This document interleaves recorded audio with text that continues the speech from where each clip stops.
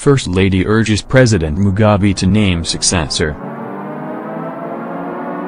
President Mugabe has been nominated by his Zanu-PF party to stand for re-election next year. Wife of the president, Grace Mugabe has been rumored as a potential successor to her husband.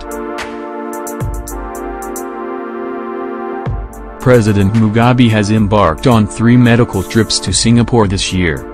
Grace Mugabe has urged her husband to name his successor in order to end divisions over who will be the next president of Zimbabwe.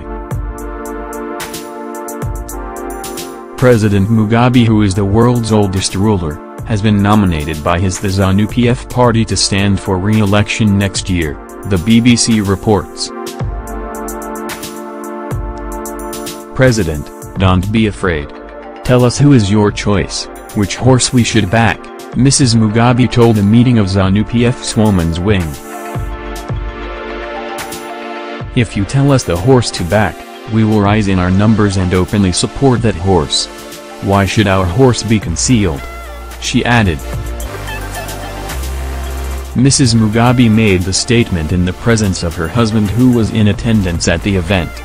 The president's wife has also been rumored as a potential successor to her husband, as has Vice President Emmerson Mnangagwa.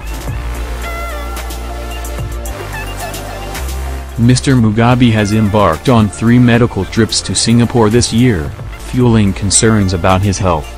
As concerns about his health mounts, rival factions in his party have been vying to strengthen their position. Mugabe has ruled Zimbabwe since independence in 1980. He is 93 years old.